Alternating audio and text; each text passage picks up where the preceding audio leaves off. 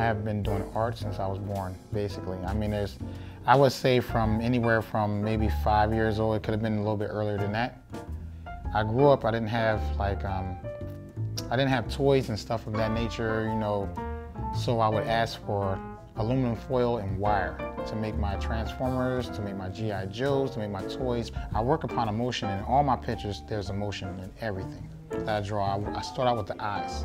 That's the first thing I ever really started to draw, was the eyes. And it wasn't about the soul of the person when I first started drawing the eyes, but it was just about, you know, I'm just trying to come up with the concept of drawing the eye, but as I'm doing that, I put so much into it that you can actually see. Just forget what I was working on, but you know, you can actually see the person and feel their soul through the actual artwork.